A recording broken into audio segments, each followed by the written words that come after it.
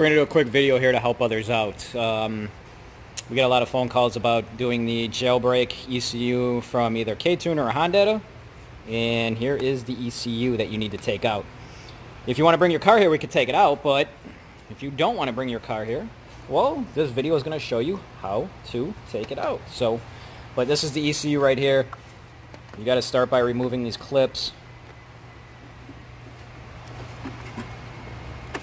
And I'm going to get some assistance here shortly. There you go. So there's the ECU. I'm going to put the phone down here, get it on a tripod.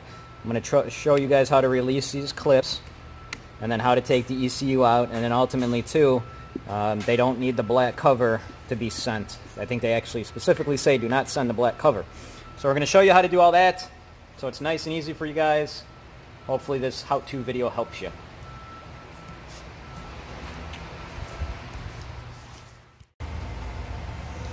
So you got these two little clips right here with little handles. You got a handle right here, got a handle right here.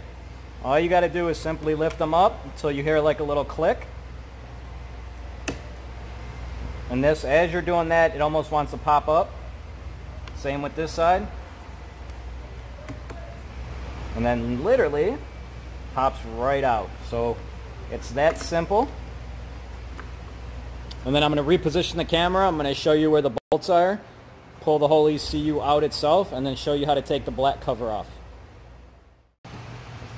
Okay, so we got the bolts out already. There's one bolt right here, and then there's one bolt all the way down. Yeah, see it? All the way down there in that hole. So, and then we got the clip out that I showed you, and then there's another clip on the very bottom. We're going to use a long set of needle nose. We're going to squeeze it and push it while we're squeezing and pushing.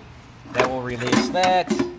And we have the ECU and the cover out. So that is what it's going to look like. And I'm going to put this down really quick, and I'm going to show you how to take that cover off. Okay, so we got the bracket off, and then on the corners you have one little clip,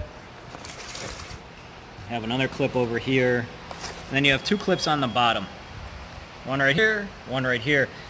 The only clip you got to take off is this little guy, and we will try to show you right now.